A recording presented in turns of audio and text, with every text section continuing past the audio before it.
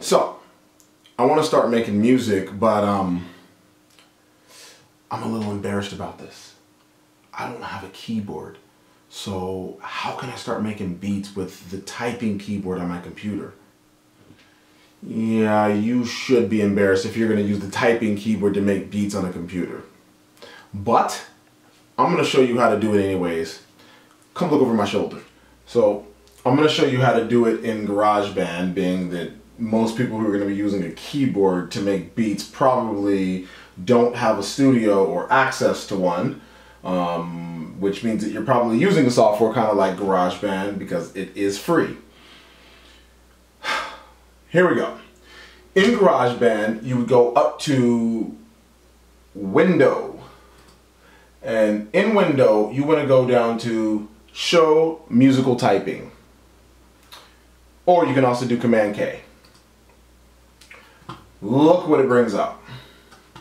This is literally your keyboard.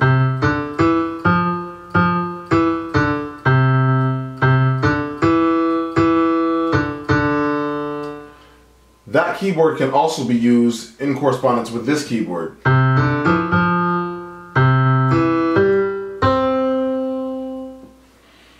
It has other features such as sustain if you hit the tab button. Even tone bender.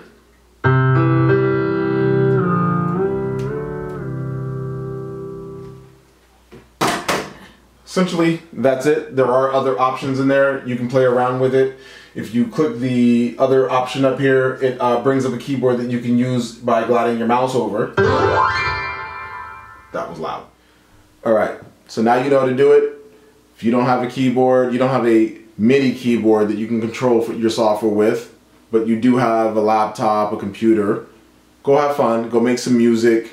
I'm going to go now and not make music using that, but you have fun, and I'm going to catch you later. Peace.